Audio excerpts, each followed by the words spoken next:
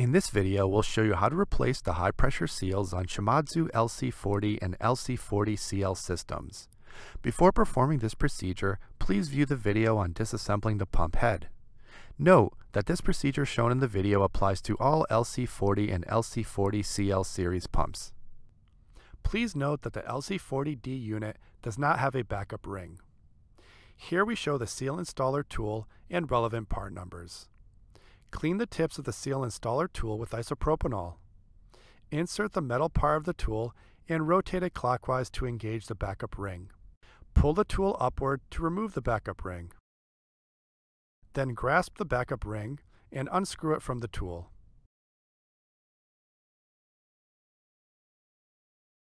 Repeat the procedure to remove the seal.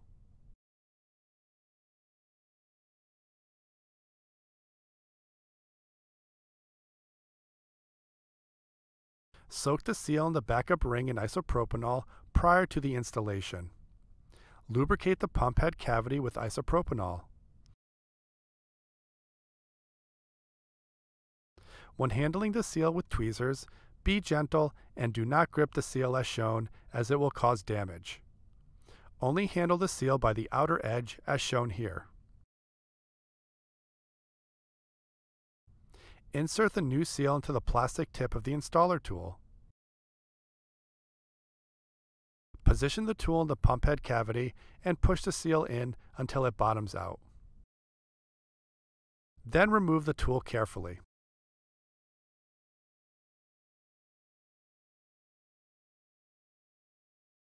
Lubricate the pump head cavity with isopropanol.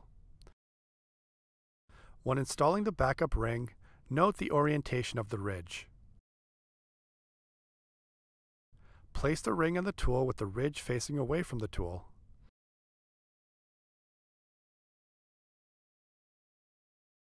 This diagram shows the correct seal and backup ring orientation. Position the tool in the pump head cavity and push the ring in until it bottoms out. Carefully remove the tool.